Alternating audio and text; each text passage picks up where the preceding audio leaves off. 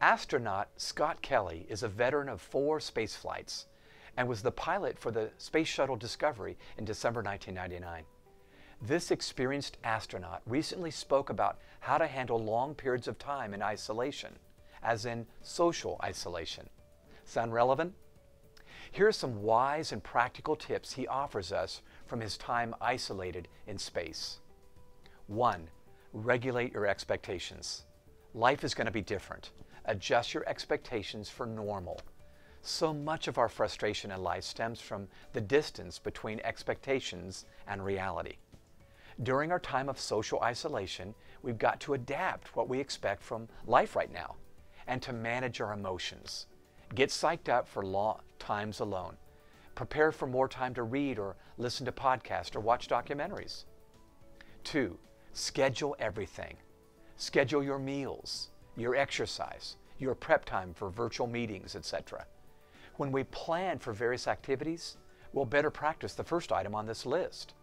And when we fail to schedule, we can waste lots of time and we end up simply reacting to all kinds of distractions that pop up through the day. Isolation becomes manageable when we see a day full of meaningful projects that we can check off our list. 3. Go outside for a while every day. Even though astronaut Scott Kelly couldn't step outside of his space shuttle or station, he discovered the importance of getting outside his routine and his location where he spent the majority of his day.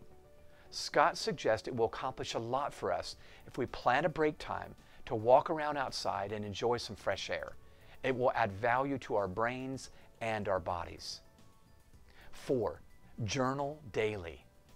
What are you thinking? What are you feeling?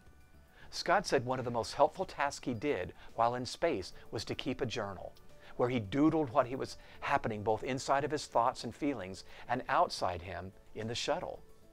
You'll look back one day on all this. And if this sounds intimidating, tell yourself you're going to jot, not journal, and watch how your writing expands when you let yourself put thoughts into words. 5. Recognize the differences in personalities of the people with whom you're isolated. Much of the time, conflict arises when we are cooped up with a group of people, even family, in a limited space for long hours. Scott said it helped him to remember the different personality types he was with in the space shuttle. They'll likely communicate differently, expect different outcomes, and handle stress differently. And 6, communicate consistently. People tend to be down on what they're not up on. In times of stress or isolation, we must over-communicate with others, even the items you assume everyone knows.